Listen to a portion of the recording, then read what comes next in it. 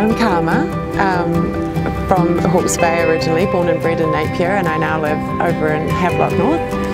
I've got two young children, 11 and an 8-year-old, a boy and a girl.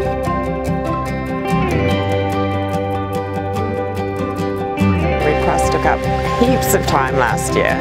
We did fantastic things all over the country and it was actually really exciting.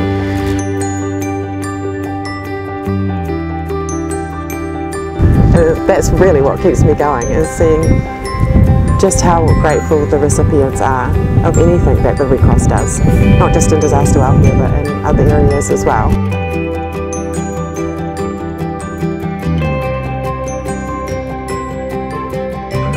So join in the Red Cross journey, take a walk in my shoes and see what it's like to be a volunteer for the New Zealand Red Cross.